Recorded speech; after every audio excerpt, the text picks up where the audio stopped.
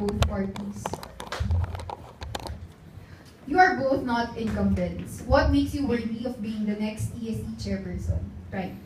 So, una sa lahat, no, work experience. So, ako yung department representative na tasked to head a major event, and that's Engineering Opening Week 2016. I was also the Marshal's head ng Engineering Recognition Rights. And apart from that, along with my co-reps, especially Jill Layson, we have completed 100% SPOA completion, similar din kay Mark. No? So, I think next is yung work relations.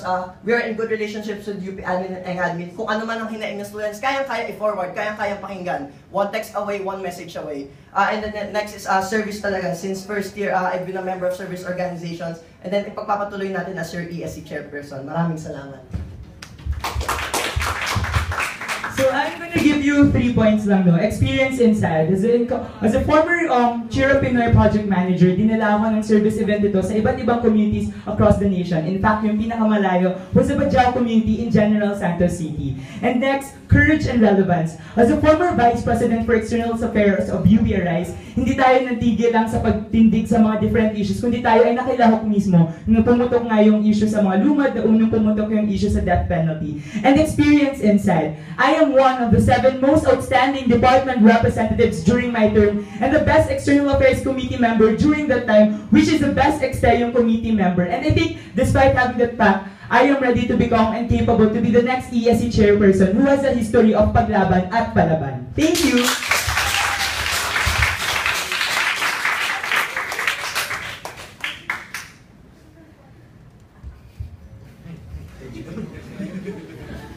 Okay. So to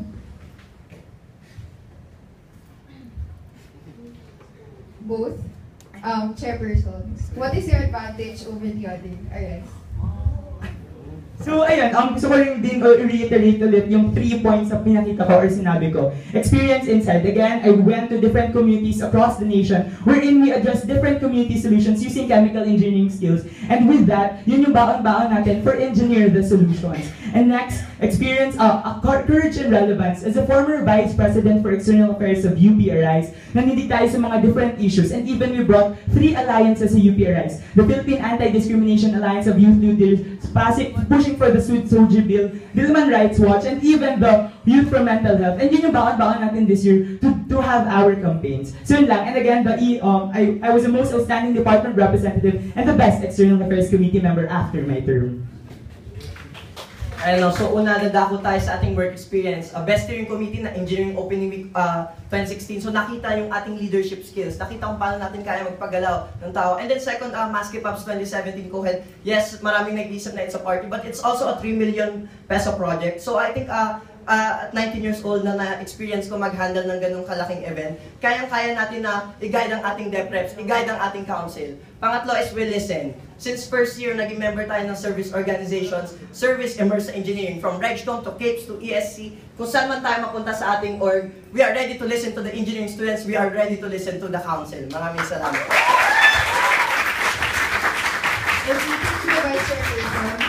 As part of the expo, what have you done to the past major house rule violations? How will you manage if such situations happen during your term? I believe that as an executive, as a LO counselor and the Engineering Innovations Congress, I think my members here can attest that I am a very hands-on person. I'm a very hands-on leader, and my brand of leadership is something that nurtures.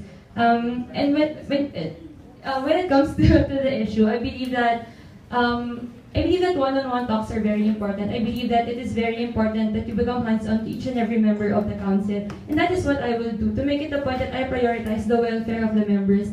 Because as a council that pushes for mental health, I believe that it should first start within us.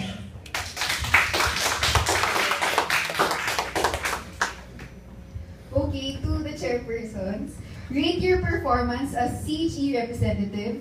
Give a separate rating for your dep work, event work, and committee work, and explain.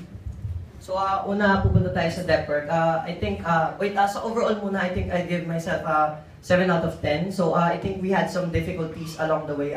Medyo personal problems na ngayon, bumabangon, gumigising tayo. But again, babalik tayo sa ating department work. I think naging head tayo ng conversation department GA. Babalik tayo sa ating event work.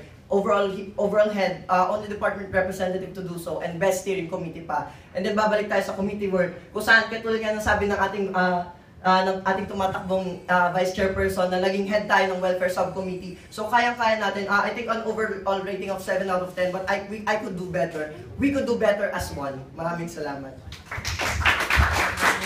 So if I'm gonna give myself a rating, it's 9 out of 10. Pero I want to reiterate that during our term, the most outstanding department representative is the award of the most outstanding department representative is given to a person who did not excel only in the department work but also in committee work and even in event work. And the fact that I was given the award, the most outstanding department representative, showed that I was able to deliver and fulfill what is asked for me as a department representative, as a logistics head of the engineering icon, and as competitions and subcommittee head of the external affairs committee. And I think yun yung ibibigay kong rating sa akin and baon-baon ko yung experience na yun to become your next ESC chairperson. To Ralph, being affiliated with a fraternity, what concrete action steps will you do when faced with a frat-related violence?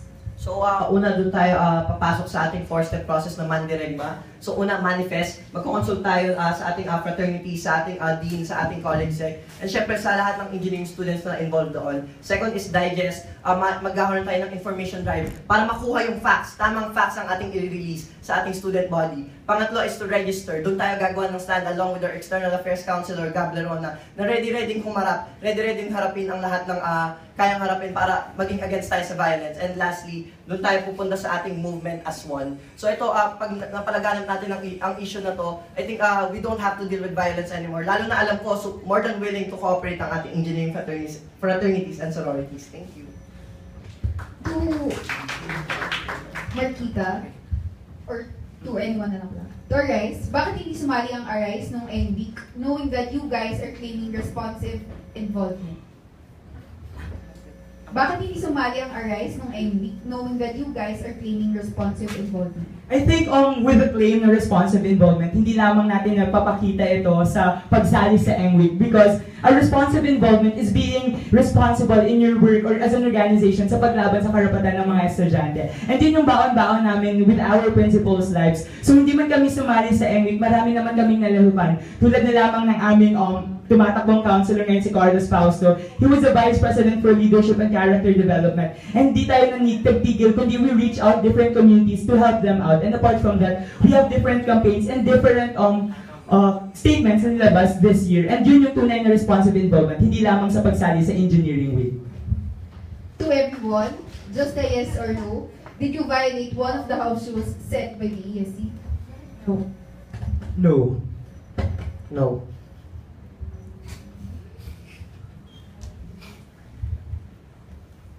Questions from the body. Jamie. Question from Chair Rips.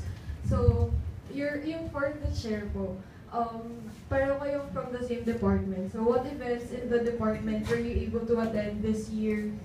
And for Cheddays, what Chedday event were you able, or are you going to, will yung atinan nyo ba for the, sa next week? Ayan, so first, nagpunta tayo din sa conversation sa Department General Assembly. Also, nasaksihan natin yung steady state. Kung saan, syempre yung department representatives natin, also CHE representatives. Syempre, nakita natin yun, ang nasaksihan, although it's not a formal event. Kako nandun tayo sa mental health caron, pero ayoko sanang pumasok kasi baka ma-infuse pa ng politics. But then, nandun naman tayo. So, I think, the rest na kaya sa culminate, syempre after naman ng elections, pupunta tayo syempre as a part of the CHE community. Same no, we also lumok tayo sa mga different campaigns din sa steady state kung saan nakilok tayo sa mga different internal stuff. Pero with regards naman to the Cheddays, we weren't able to attend pa one of the sub-events ng Cheddays, pero we also aim to go to the culminate. Questions from the body. Okay, to everyone, rate your incumbent and what changes will you implement for you to get a perfect 10?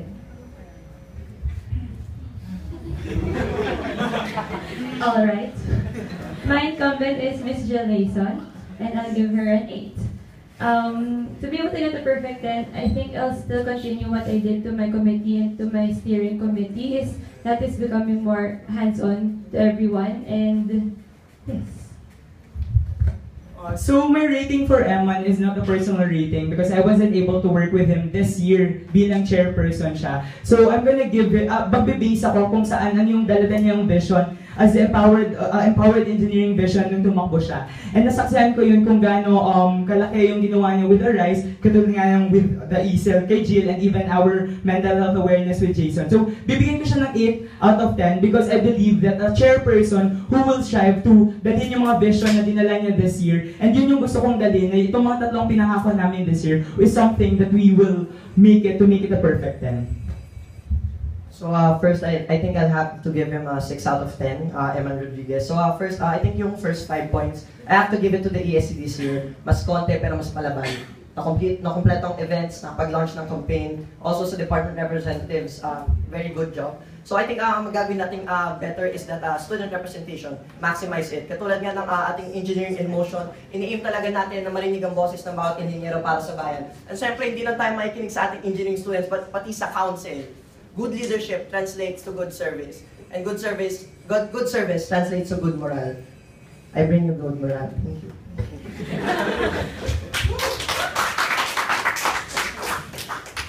Francis. How important is the GESC attendance? Of course, very important ang GASC because one, ito yung mag-meet yung lahat ng college councils to discuss yung provisions. Siyempre, pati yung policies patungkol sa ating students. So I think this is very important talaga and dapat talaga ma-attend natin. Although I acknowledge the fact na mayroong difficulties this year, siyempre, dito sa term natin, ensure natin na makapunta tayo to represent the engineering students. So siyempre, ang kulang na lang ay venue pati ang votes ng ating students. Maraming salamat. Same thing with Ralph, no? Very important yung attendance sa GASC. That's why when I was a CHE representative back in ESC 15-16, I was able to go in the 40th General Assembly of Student Council sa UP Mindanao, kung saan nanindig tayo sa mga different resolutions na gusto nilang ipatupad at mga different campaigns na gusto nilang dalhin sa engineering. So when I was a CHE representative, I was able to go. How much more this time as a chairperson, as a voice of the whole engineering, because I value representation, and that's what I'm going to give to you if you're going to vote for me as your next chairperson. Thank you. Follow-up lang, siguro for Ralph and Nikki. Ayun nga, so yun nga, given the answers on GS representation, pero in the past years na nasa council kayo, hindi naman kayo nakapunta ng GSC, how will you ensure in the next student council na kayo makakapunta sa GSC? Alright, so as an incumbent, yes, I wasn't able to go, and I do apologize for that because I also acknowledge the importance of the GASC. But now I assure you that we will have a representation in the GASC, knowing that Marquita will be our chairperson, and given that during his time he was able to go and he was just a representative then, what more now when he will be a chairperson? I will assure that he will push for it, not only for the Hexagon but also for the Dev Reps. Thank you. And also, as your next ESC chairperson, nung chair rep ako, nung una ayun sa Los Baños, di ba? Nagkaroon ako ng exam talaga. So, I think I had to prepare for that. And then yung second talaga is more of funds. Pero ayun, I think this year talaga, super willing tayo talaga pumunta. And syempre, with that, pati kalakip na doon yung pag-iisip ng ways kung paano tayo makapunta. Kasi hindi lang naman doon nakakalakip yung duties natin as an engineering student council chairperson. So, bukod doon, I'm ready to go talaga. And I've always wanted to. Okay, second to the last question, Jamie.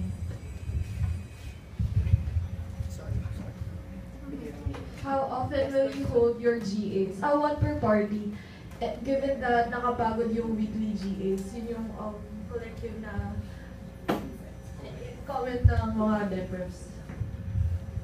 And so, magsimula tayo. So, weekly GAs namin noon, yes, dumating din kami sa point na napagod. Pero ayun, in-implement namin yung this GA department updates, next GAI event updates. So I think hindi na ma-maximize yung 3 hours, no? Na nag-meet usually 6 to 9. So I think bukod pa doon, kailangan natin ma-implement, may gamit din natin yung online usage natin. So syempre sa Facebook, kaya natin mag-update sa isa't isa with good communication. Kung ngayon pa lang as a slate nakapag-communicate na kami together very well, alam na namin kung ano yung gagawin namin, alam na namin kung ano yung plans namin, kaya natin i-translate sa ESC mismo. Alright, so as an incumbent LO councilor, I handle the GAs, and for me, what we can do is to shorten the time of the GAs, because I have to admit, a 3-hour GA is sometimes too draining, to information overload. So what we can do is to shorten the GAs, make it as efficient as possible, and what we can do is to really still push through with the weekly GAs, given that, especially when we have a lot of major event and department updates. However, from time to time, we can still have a rest from these GAs, especially after major events. Wherein I do believe that the department representatives also deserve a rest from all the work. So, in one word, describe your brand of leadership. Hands-on. Chairperson worthy. Encompassing. Okay, thank you.